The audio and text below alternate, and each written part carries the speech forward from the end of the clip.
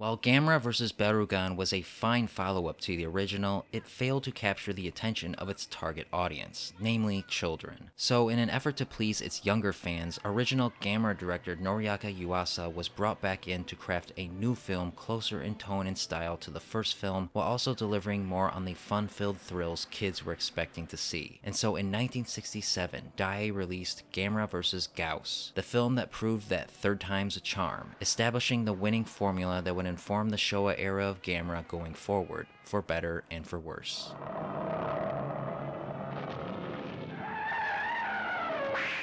The eruption of Mount Fuji attracts the attention of Gamera, while at the same time a small village obstructing the construction of a highway in the area is terrorized by a monstrous bat creature named Gyaos, whose attempts to eat a local village boy are thwarted by the well-timed arrival of Gamera. Injured in the fight, Gamera is forced to retreat and recuperate, leaving Gyaos with free reign to wreak havoc in Nagoya, as Japanese scientists and military officials hurriedly attempt to understand and defeat Gyaos, and as each plan of theirs fails one after another, they must listen to the wisdom of a child and place their faith in Gamera to recover and vanquish the bloodthirsty beast for good. Gamera vs. Gyaos is a clear answer to its darker and more mature-themed predecessor. Once again, a young boy is given center stage in the most basic of B-movie monster plots that is more concerned with having fun with its premise than telling a serious-minded story. This is by no means a negative, however, as thanks to a solid premise and lots of monster fights, the film excels at being exactly what it intends to be, and in doing so becomes a delightfully colorful and darkly humorous tale that fills every prerequisite you'd expect out of a kaiju film aimed at children.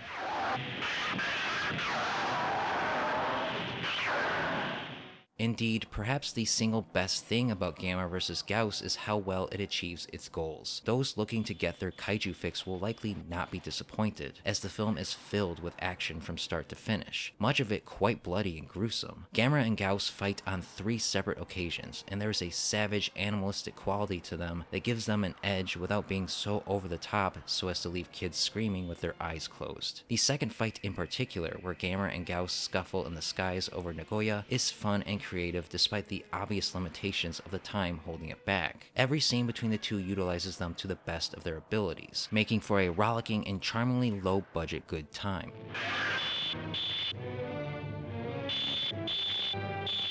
Of course, there is human stuff between the monster scenes you have to sit through, and luckily Gamera vs. Gyaos has a well-paced human plot to stitch it all together. Make no mistake, it's not deep or particularly remarkable, but it's never boring, and like the previous Gamera films, features a large cast of proactive characters to lead you through the story. Many familiar faces make a return, including Kojiro Hongo, here playing Shiro Tsutsumi, a well-meaning foreman who leads the charge to stop Gyaos. The human focal point though is Eiichi, a young boy who cheers on Gamera all throughout the film. He works well as an audience surrogate, and unlike Toshio from the original film, actually has just cause to align himself with Gamera, and thus doesn't irritate. Much like Barugan in the last film, Gyaos is a creature whose simple design belies some dangerous abilities, chief among them the cutting beam it emits from its mouth, the results of which leads to some humorous visual gags, as well as some visceral bloody moments that make you feel for Gamera. Every hero needs a good villain, and Gyaos fits that mold nicely, giving the flying turtle a real run for his money in this film, and so it's no wonder this monster, despite being a bit generic, would go on to become his most iconic enemy.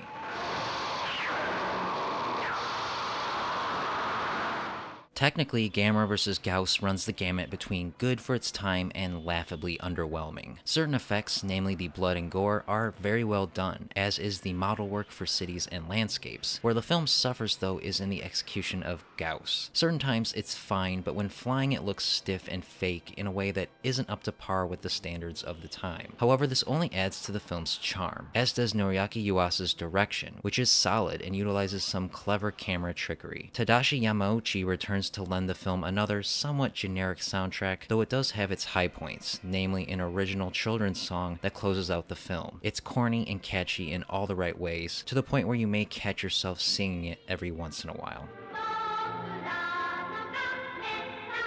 Gamera vs. Gyaos is a simple, highly entertaining monster movie that, while clearly aimed more for children, can be enjoyed by all ages as long as you approach it with the right mindset. Those looking for monster action will find plenty of it here, and much of it is amusingly brutal, a style that differentiates it from the more sterile action of the Showa-era Godzilla films. And once more, it's all held up by a straightforward story that knows when to get out of its way and doesn't overstay its welcome. The film is an enjoyable ride for those with the stomach for it, and one of the best entries in the early Gamera series. For more reviews and opinions on all things Gamera, subscribe and stay tuned to Up From the Depths.